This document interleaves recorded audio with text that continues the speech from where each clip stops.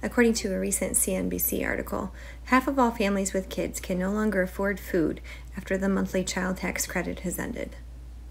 This is why we're here, guys. This is why I'm going to help you prep. This is how I'm going to help you feed your family. And we're going to talk about filler foods that you should stock in your depression-era pantry.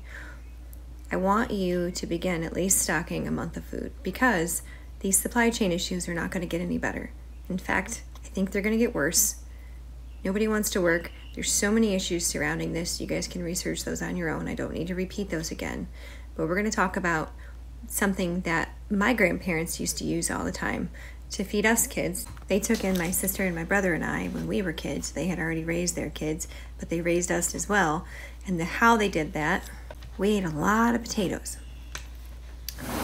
So I recommend that you stock up on your instant mashed potatoes because they store better than just buying those big 10-pound bags of potatoes, because you guys know it. You leave them, next thing you know, they're in a corner of your house, something's stinking, and you're like, what is that? And you open it up, you find that brown potato. It's got these little funky bugs growing in it, and you're like, oh my gosh, it's so disgusting, I don't even know what to do with that. Or if they're not rotting, they're growing and going to seed. Okay, fine, you can plant those. That's great. That's a whole nother subject. Instant mashed potatoes. They're versatile. They're great. There's so many things that you guys can do with these instant mashed potatoes. You can use them as a side dish, taters and gravy, right? We do that all the time. Use them for a topping for casserole.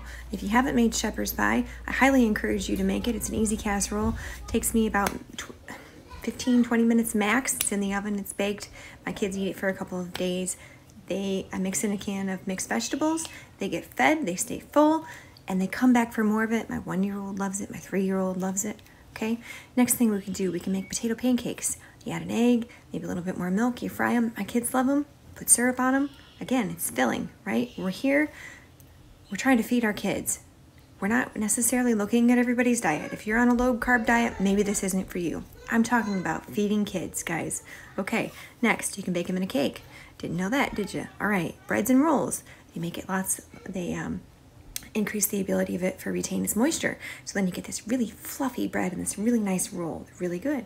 And another thing that I didn't even think about that my mom mentioned was shake and bake. You could use it as a coating for like shake and bake, right? So you scramble up your little egg, you dunk your meat into it, then you roll it in those breadcrumbs. Yum, pop it in your air fryer. It's a little healthier than frying it in oil.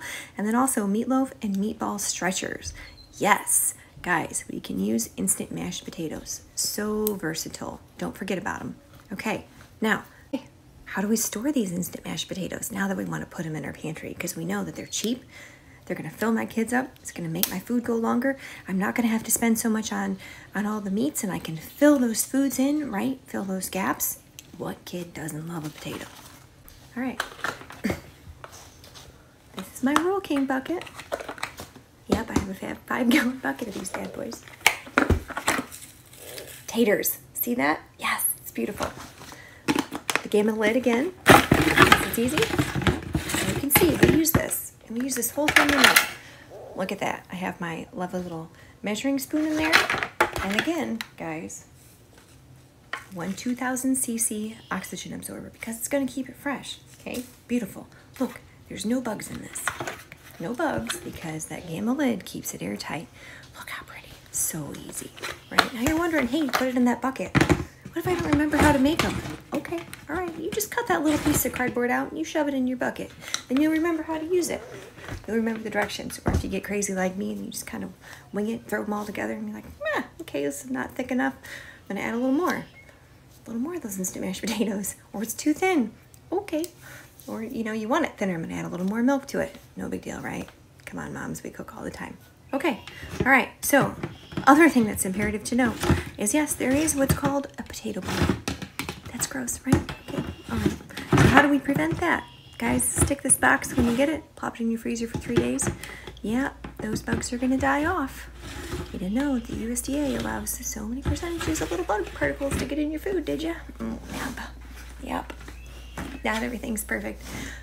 Not everything can be bug-free like we want it to be, but there are ways that we can make sure that our food is going to last for us. And again, okay, I rotate through my items. I'm not stocking these for 10 years at a time.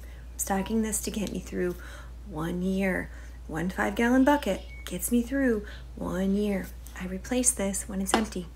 Okay?